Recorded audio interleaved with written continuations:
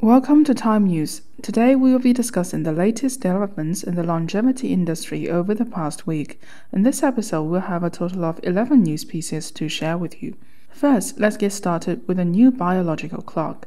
CheekAge is an epigenetic aging clock from cheek swab DNA, correlating age with lifestyle and health factors. It is validated across populations and offers an online tool for age prediction and data exploration, which is developed by scientists from Telehealth, a company involving David Sinclair. On NMN, in Food and Function, the study explored how long-term NMN intervention affects colon function in aging mice, revealing improvements in intestinal pathology, gut bacterial composition, and metabolic pathways. These findings suggest NMN supplementation may delay frailty and promote healthy aging, which is done by Wenzhou People's Hospital. When it comes to lifestyle and aging, in mental health science, the study examined how daily stresses related to subjective aging in younger adults. Results show that higher stress was linked to feelings and looking older, but this effect was less pronounced on days when individuals felt more controlled over their circumstances. In Yama Network Open, researchers from Columbia University reveals that upward educational mobility is linked to a slower pace of biological aging and reduced mortality risk, as indicated by DNA methylation data. Higher education may contribute to extending lifespan and mitigating age-related health risks. In terms of skin aging, in biogerontology, the study reveals that ENPP5 exacerbates skin aging by promoting senescent cell behavior and SASP. Knockdown of ENPP5 suppresses SASP and age-related changes in both human fibroblasts and mouse skin, suggesting a potential target for anti-aging therapies, which is done by Keio University. On blood transplantation, in Aging Cell, researchers from Oslo University found that recipient age affects epigenetic aging in transplanted cells.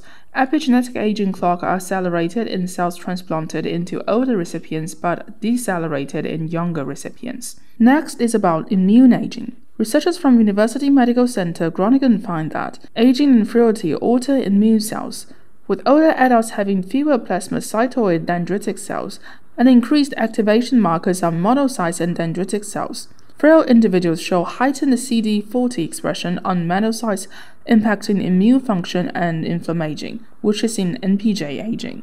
In stem cell research and therapy, the study identified three functional subtypes: mesenchymal stem cells, multilymphoid progenitor cells, and trophoblasts. Among them, the ARP1 high subpopulation improved ovarian function in aged and POF mice by secreting factors and remodeling the extracellular matrix, which is done by Tongji University. In Nature Cardiovascular Research, accelerated biological aging is linked to a higher risk of developing cardiometabolic multimorbidity and mortality, suggesting that biological aging measures could help identify individuals at risk of CMM and enable early intervention and prevention strategies. On mechanism, researchers from University of California find that Insulin-mTOR signaling, crucial for growth and aging, is regulated by LPD3 in C. elegans. LPD3 moderates N7 insulin level, impacting lipid trafficking and hexaceramide production. LPD3 decline with a shortened lifespan via Insulin-mTOR pathway, suggesting its role in aging modulation, which is published in Cell Reports. Finally, researchers from Seoul National University reveals that senescent cells and cancer cells display metabolic alterations, but senescent cells adapt to sustain stable growth arrest. Targeting senescent metabolism akin to cancer metabolism offers a promising strategy for xenotherapy to mitigate senescent-associated pathologies and promote healthy aging, which is published in Trends in Endocrinology and Metabolism. And that is all. Thank you for joining us on this week's Time News. We hope you found these updates informative and inspiring. We'll see you in next week's broadcast. And don't forget to subscribe our channel. Wishing you a happy and long life.